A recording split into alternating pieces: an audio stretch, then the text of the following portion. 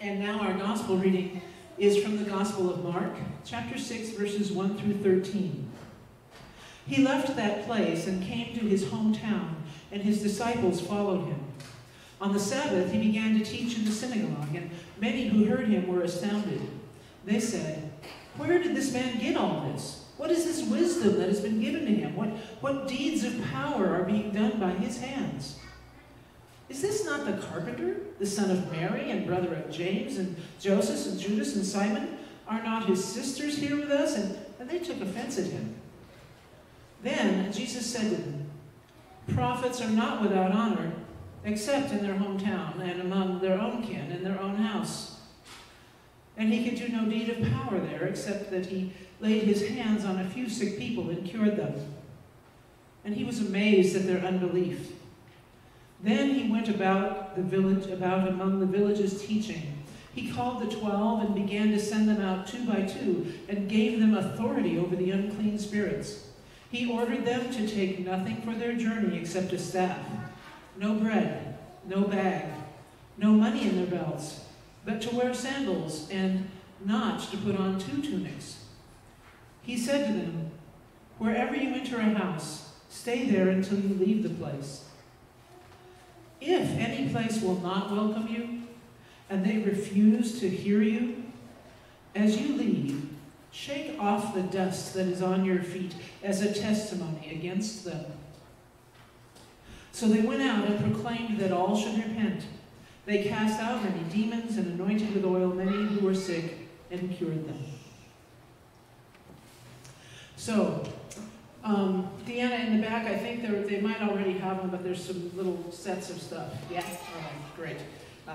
We always have stuff for our kids, special lessons and things for them while they're there, so we were checking on that. So now,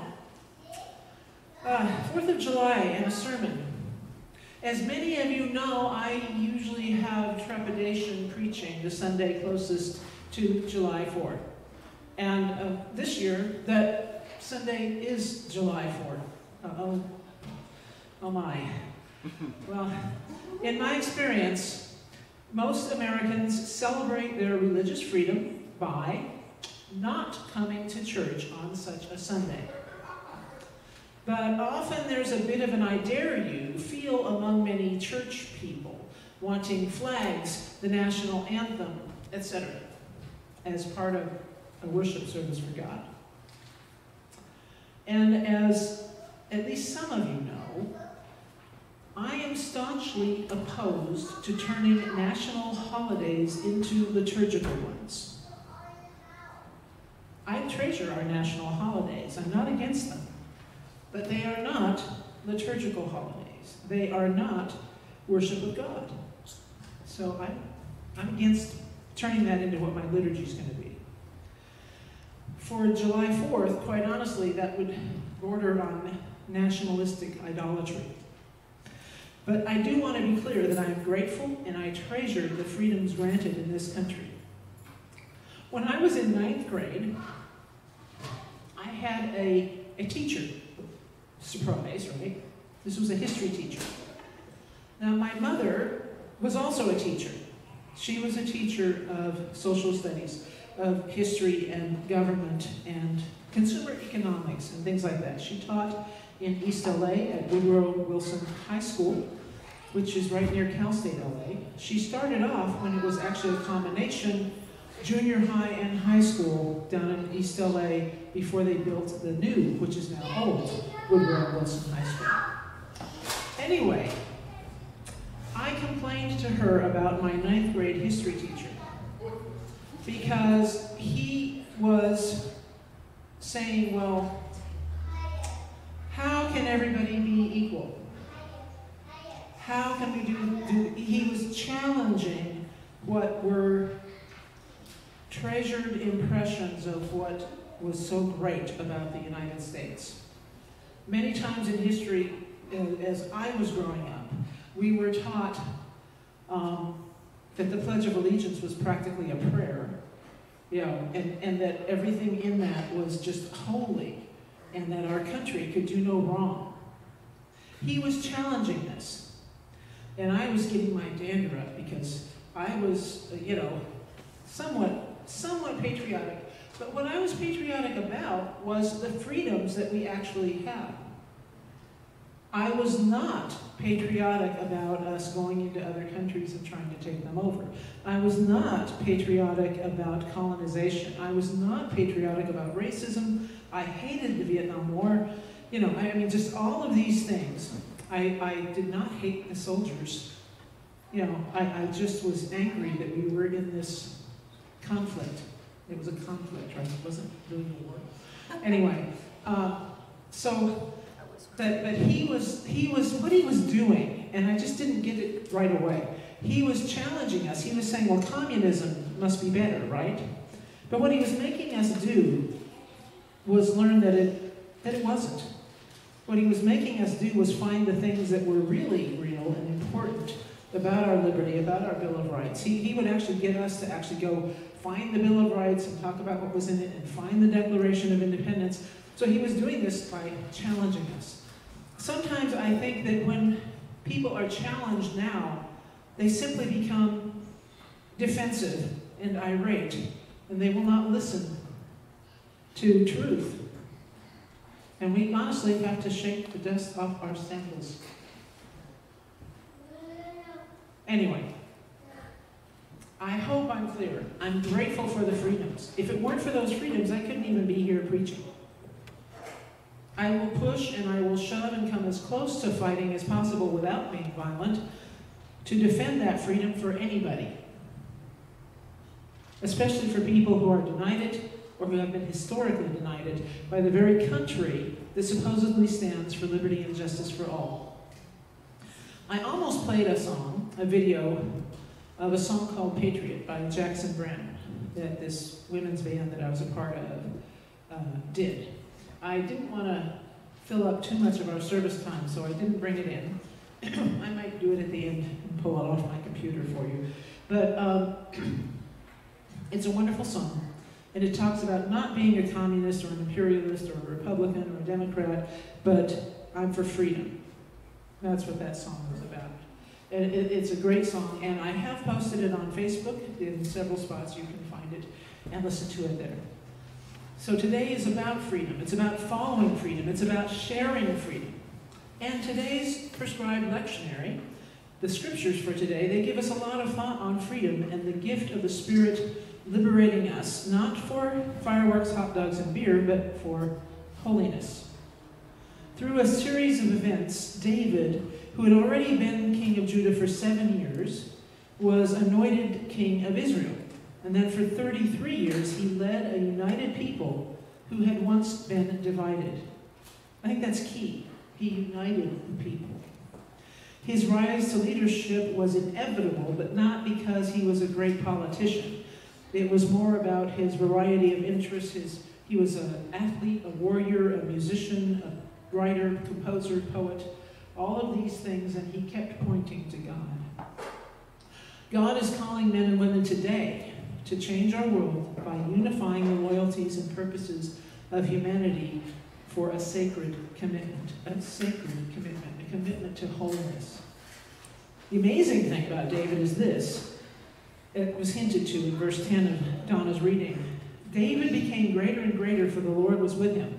Well, what was this greatness? Because when you really check out the details, you grown-ups here, when you check out the details about David, sometimes he was a vicious autocrat. He pummeled his foes. There are all kinds of dual plots in his story, his chicanery, his affairs, his daring do, his having someone killed so that he could be with their wife. My goodness, he was a real screw-up, but he kept coming back to God.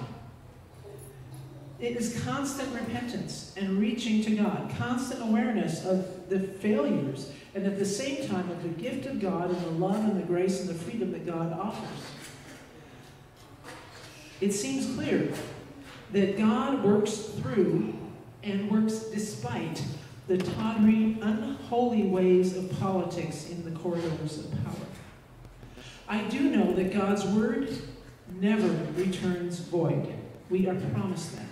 God's word will never return void. God can work through and God can work despite man's foolishness.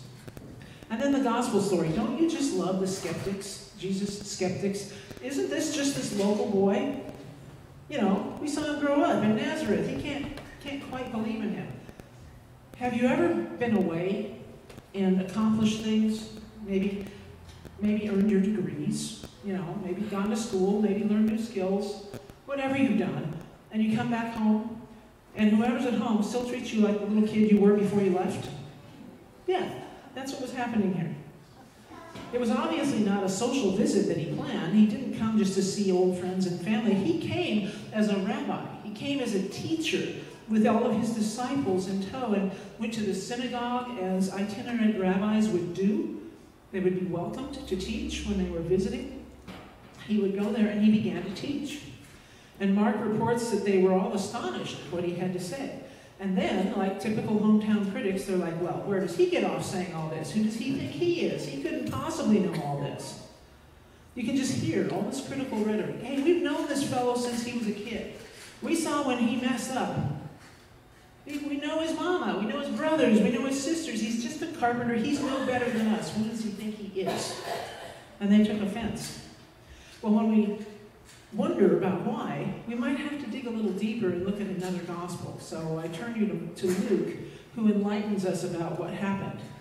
When Jesus went into the synagogue, he read from a scroll from Isaiah. And here's what the scroll said. It said, "The Spirit of the Lord is upon me because he has anointed me to bring the good news to the poor. He has sent me to proclaim release to the captives, the recovery of sight to the blind, and to let the oppressed go free, to proclaim the year of the Lord's favor." To let the oppressed go free. That challenges people in power, guys.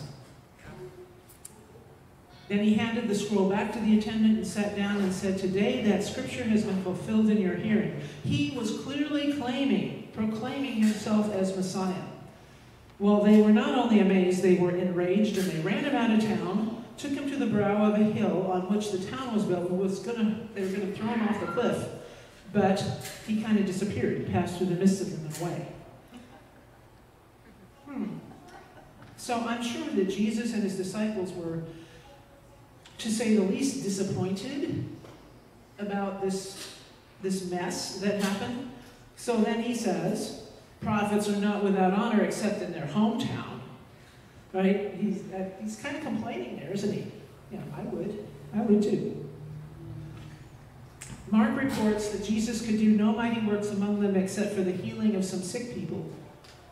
And all of this was because of their unbelief. You know, it's true now. We see, even now, that when people are convinced of something, no matter how insane, no matter how inaccurate, no matter what, no matter how many real facts, many real studies, stuff pointed out, they're still convinced in what is a big lie. The big lie being propagated by somebody else to gain power, usually. They're convinced of it, and it's nearly impossible to enlighten them. When I see this, I pay attention to the part about shaking the dust off our feet. I continue doing what I do. I continue working for good in community. But I'm not going to be bothered with these people. They're not worth the dust on my sandals. The fight, I mean. Not. They are worth God's love, but they have to be the ones to accept it. When we experience rejection or threats, especially when it comes from people you thought might support you, there's a tendency to withdraw, lick your wounds, kind of reevaluate. But this wasn't the case with Jesus, was it?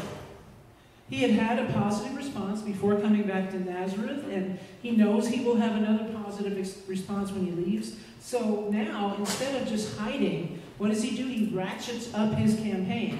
Up until this point, the disciples have been doing what? They've been following along. They've been hearing the stories. They've been listening. But now it's time, he says, for them to get actively involved. He calls them together and gives them power over unclean spirits and authority to heal. And then they're sent on this daunting mission where they just witnessed this big rejection and they might be afraid. But he arms them with something that no disciple dares begin such an undertaking without. He gives them power, and he gives them authority, and he gave them the freedom, the power to truly act. We have more power than we realize. It takes us recognizing that, because we have the freedom to be followers of Christ, to be disciples of Christ, and to act in Christ's name. When we look at what needs to be done in our churches, and we think, oh, I do not have the power to do this. This is too much. We're missing the whole core of the gospel message. Listen to this. What God calls us to do, God empowers us to do. What God calls us to do, God empowers us to do.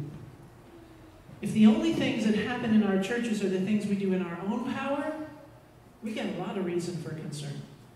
God calls, God empowers.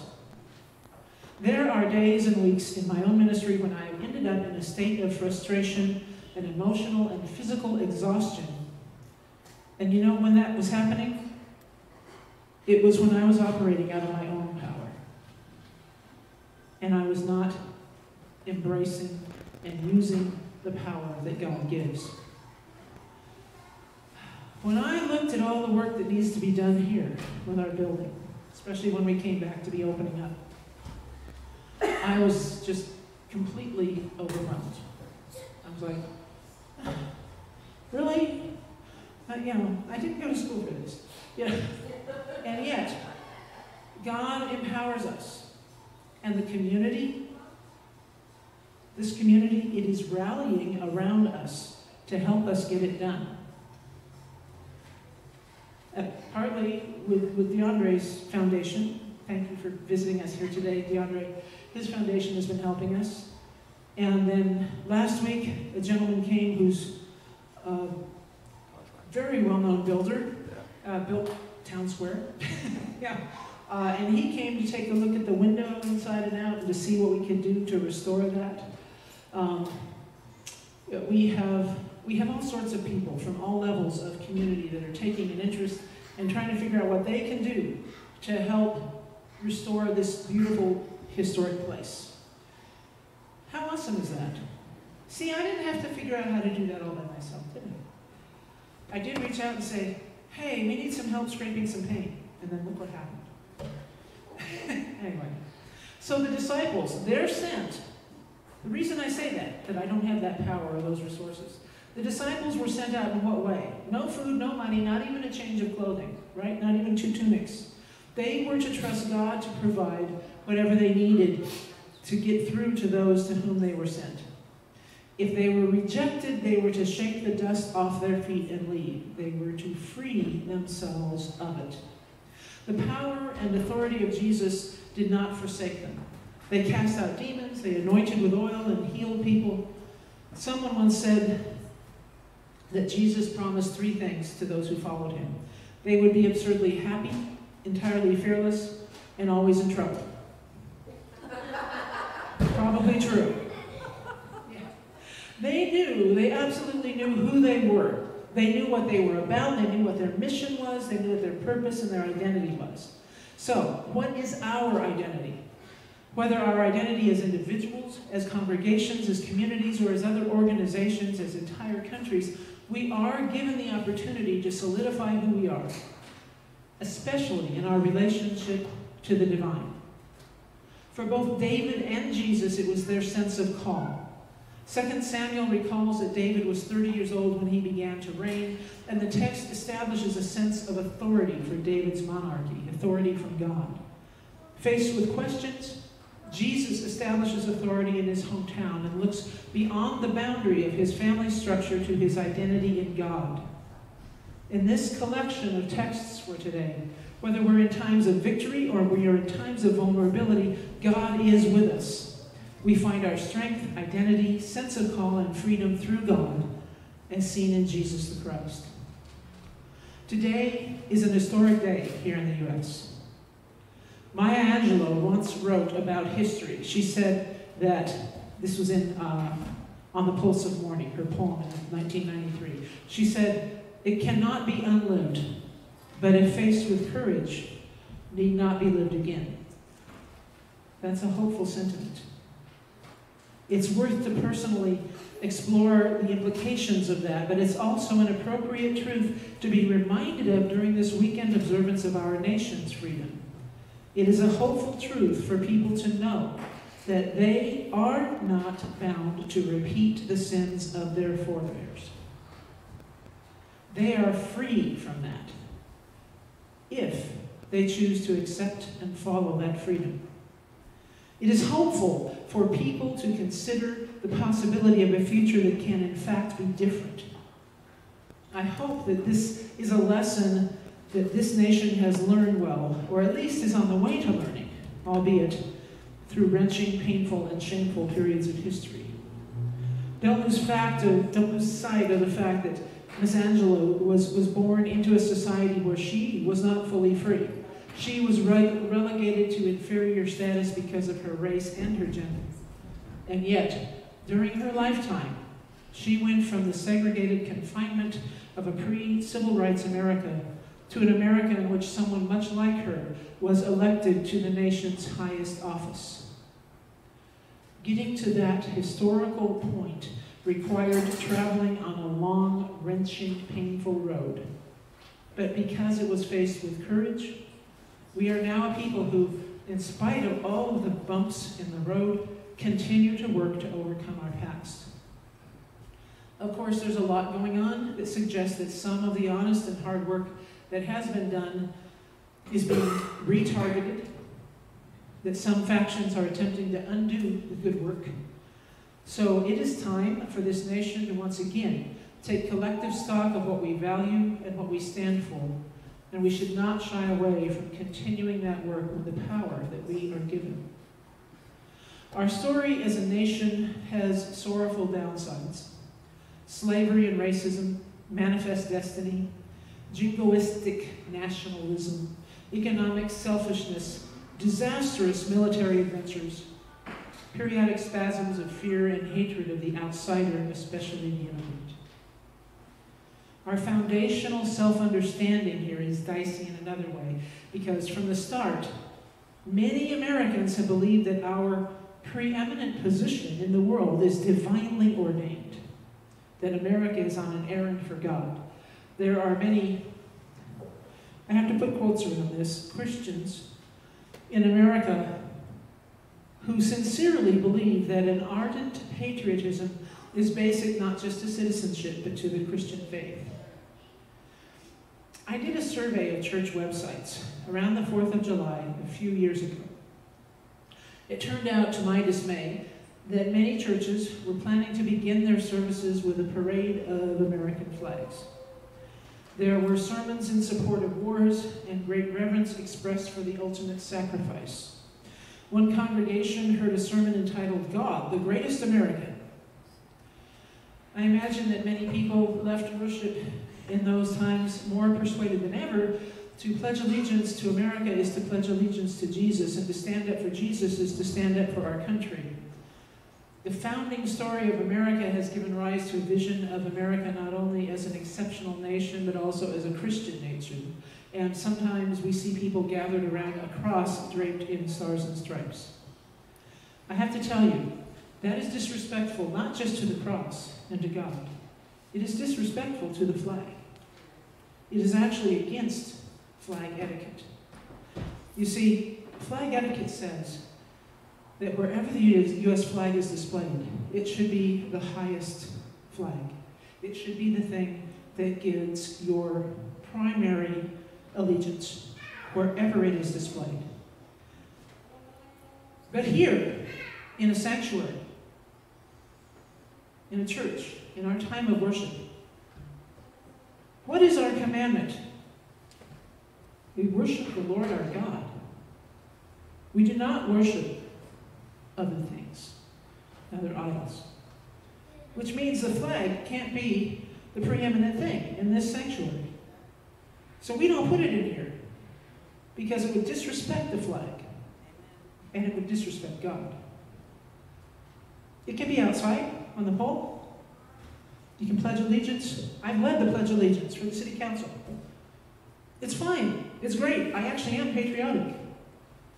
But not above God. Jesus pledges allegiance only to God. At least that's the way I read the Gospels.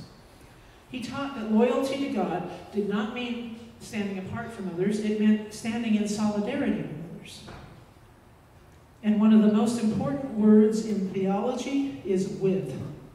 God is with us. Jesus was God with us. Emmanuel, his nickname, literally means God with us. That shifts how we do ministry. We don't do for others. We don't do for credit, for our selfie, while we do for others. We are not empowered over them to do for others. We are with them. We are walking with them. Loyalty to God doesn't put us above other people. It puts us alongside them, especially alongside their pain. And that's why, for Jesus, allegiance to God demanded that he align himself daringly with the poor, with the hungry, the imprisoned, the sick, the stranger, and the weak. The Gospels show us a Savior who was concerned with shaping a beloved community. He didn't care much for privilege, and he didn't cling to his own.